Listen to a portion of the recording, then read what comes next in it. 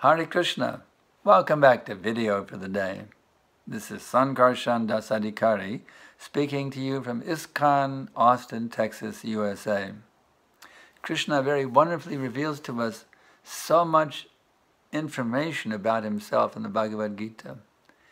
If we simply study the Gita, understand it very clearly by reading the purports of His Divine Grace Srila Prabhupada, attending classes on the Bhagavad Gita, inquiring about things we don't understand. In this way, if we go deeper and deeper and deeper in understanding the Bhagavad Gita, then we develop perfect knowledge of God and perfect knowledge of how we can harmonize ourselves with God. You see, at the present moment, because we are not in tune with Krishna or God, we're experiencing so many anxieties unnecessarily day in and day out. But this anxiety is unnecessary because it has nothing to do with the actual self. This anxiety is simply due to misidentification of the self with the covering of the self, namely the material body. You don't think that you're your shirt, do you?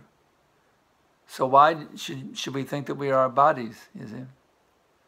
We have to come out of this misidentification with matter and come solidly, firmly into our spiritual identification as the eternal servant of Krishna.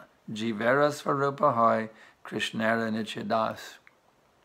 By coming into that consciousness that I'm the eternal servant of Krishna, I'm an eternal spiritual being, qualitatively one with God, then all anxieties are gone. Because actually everything is being orchestrated by Krishna. We just have to tune in to His divine plan, and then everything becomes beautiful and wonderful. There's no more difficulties.